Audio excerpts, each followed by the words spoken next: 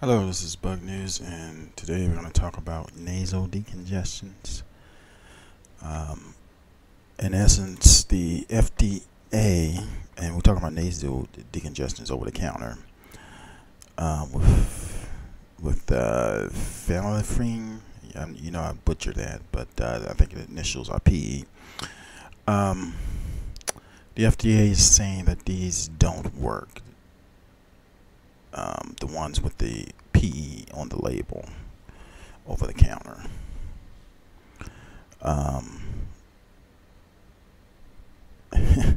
guess it's real wild. I guess you can't go back and get your money back if you've purchased these items, and you may already know they didn't work to some degree.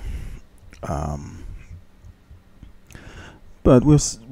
I'm just surprised that if they don't work, why there's no penalty for the company that's been selling to the people, thinking that they should have worked.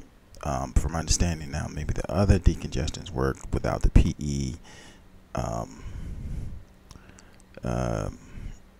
Those probably work, but they don't have the PE as far as over the counter, which is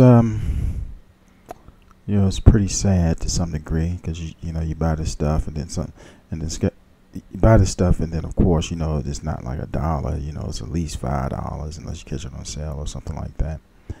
And sometimes you buying it under duress, meaning that you're thinking it's working, and it doesn't do anything.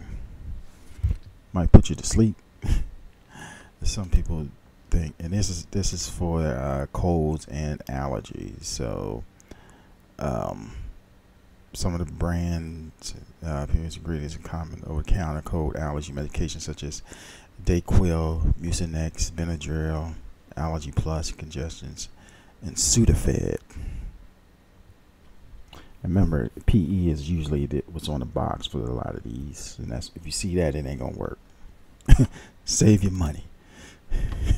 Blow your nose and save your money. But this is just a little health information for you. This is Bug News. Please like, share, and subscribe and comment. Thank you very much.